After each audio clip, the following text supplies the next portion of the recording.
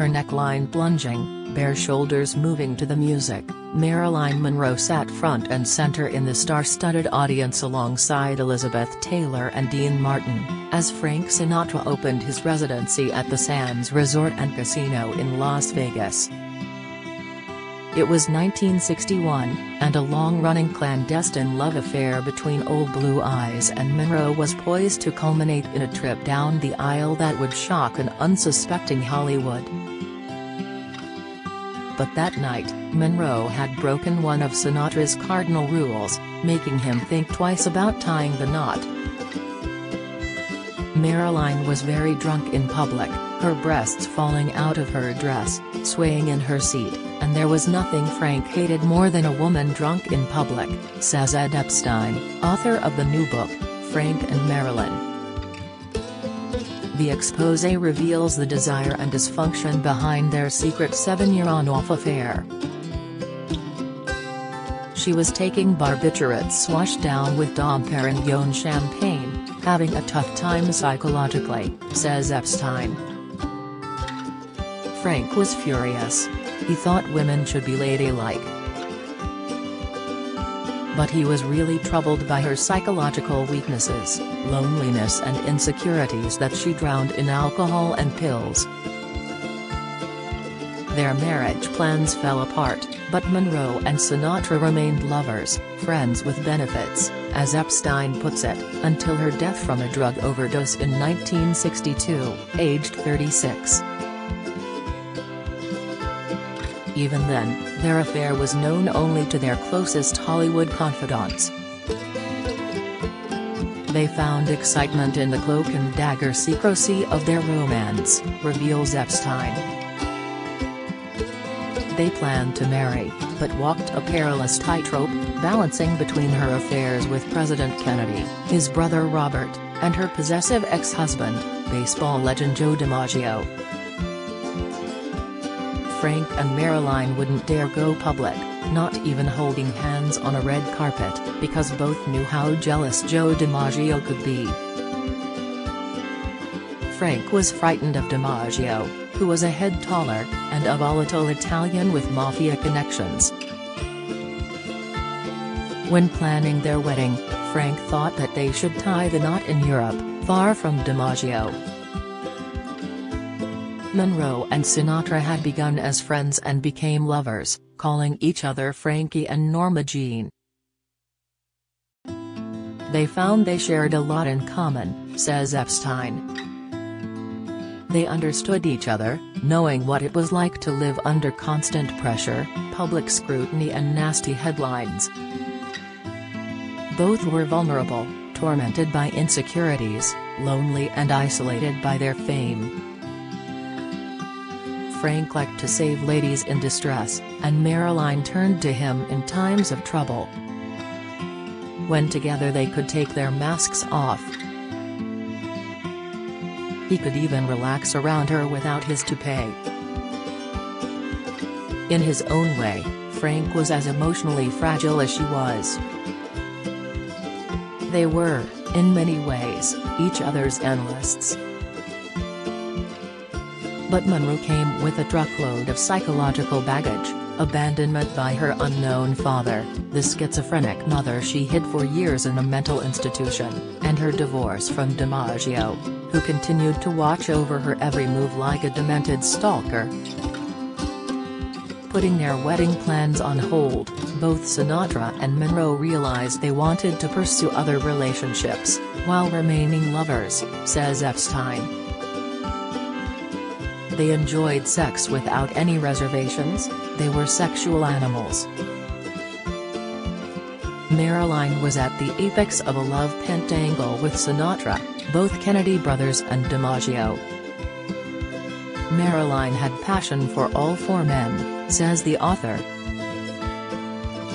Though DiMaggio was too controlling after they divorced in 1954, they remained close, and Joe was fiercely protective of Marilyn. Meanwhile, Marilyn genuinely thought she would marry JFK. It was a mess. Monroe and Sinatra met in 1953 when both were riding a career high, says Epstein.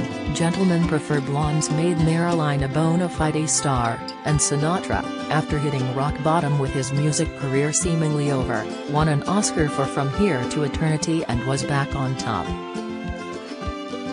Friends tried to warn Monroe. "I told her to stay away from him," said actress Shelley Winters. Talk about Dr. Jekyll and Mr. Hyde. "He can scare the hell out of you." Bandleader Tommy Dorsey also cautioned Monroe, "Frank is the most fascinating man in the world, but don't stick your hand in the cage." She didn't listen. Their romance might have gone public if joint plans for a movie and concert tour had not faltered. Monroe and Sinatra were set to star on screen in musical comedy The Girl in Pink Tights, but Monroe dropped out when she learnt she would be paid less than a third of Sinatra's salary. Plans fell through to co-star in the movie Guys and Dolls, and a remake of A Tree Grows in Brooklyn. Sinatra invited Monroe to join him on a world concert tour, but she declined, fearful of DiMaggio's jealousy. Yet Sinatra took her sailing on a private yacht, bought her diamond and emerald earrings, a fur coat, and gave her a white poodle she named Maff, after his mafia connections. Monroe also loved Sinatra's singing. She'd play Frank's music all the time at home, says Epstein. Marilyn told a friend that Frank was a skillful, unselfish lover, but confessed, "He's no Joe." Monroe finally succumbed to DiMaggio's obsession and wed America's greatest living sporting hero in 1954. They lasted only 274 turbulent days before she filed for divorce and slipped into Sinatra's arms. Yet throughout their relationship, Sinatra and Monroe indulged other lovers. She bedded Marlon Brando, and married playwright Arthur Miller. Sinatra romanced Gloria Vanderbilt and was briefly engaged to Humphrey Bogart's widow Lauren Bacall. And Monroe remained close to her ex-husband DiMaggio. John and Robert Kennedy dangerously added their libidos to the mix. It was Frank who introduced Marilyn into the Kennedys' circle, not anticipating them becoming her lovers, says Epstein. Marilyn honestly thought she would marry JFK and he'd divorce his wife Jackie. But when the Kennedys dumped Marilyn and stopped taking her calls, she threatened to go public about their affairs. Her fling with Robert Kennedy had sent Monroe into a downward spiral, teetering on the verge of a nervous breakdown. Sinatra invited her to join him to recuperate at his Cal Navar Resort Hotel on the California-Nevada border, but even then an insecure Monroe begged DiMaggio to stay in a nearby hotel in case she needed him. Marilyn was caught between a rock and a hard place, says Epstein. She knew Frank believed in medical science and following doctors' orders, and was terrified that he would send her to a mental hospital for treatment.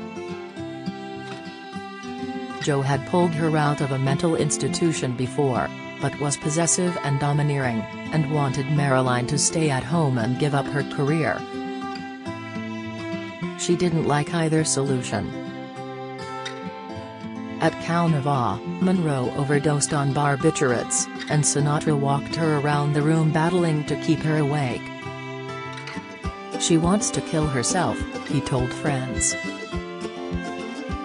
"I've been there," says Epstein. Marilyn fell apart at the very end.